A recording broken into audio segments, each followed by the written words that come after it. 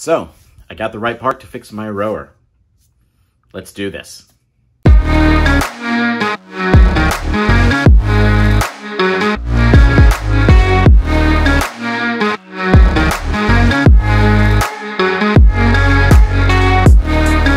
Before I dive in, like, subscribe. I'm not even gonna tell you to do the notification bell because you really shouldn't. Your life should not be that interrupted by me or literally anyone else on the planet. I'm not too much of a handyman. Owning a home for a few years has taught me a little bit, but not a lot. Nevertheless, MaxCare did not care at all about that when they sent me a box with this piece in it. This is supposed to make my rower do the right thing if I can properly put it into the rower. All right, let's see what happens. I should also note that there were no instructions as a part of this, none whatsoever.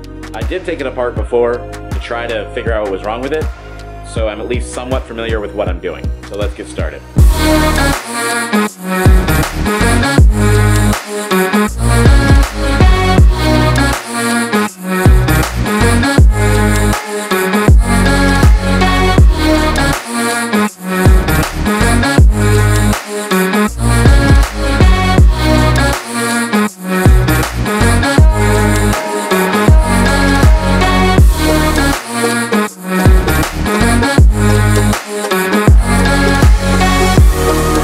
Guys, I did it.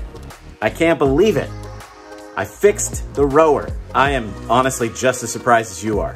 I took off the old pulley belt thing and was able to get the new one on and kind of tightened everything back where it was supposed to go. And it actually gives resistance when I pull, and it actually pulls it back like it's supposed to. And that's rowing. And that's kind of the whole point of this thing. So now it's doing what it's supposed to do.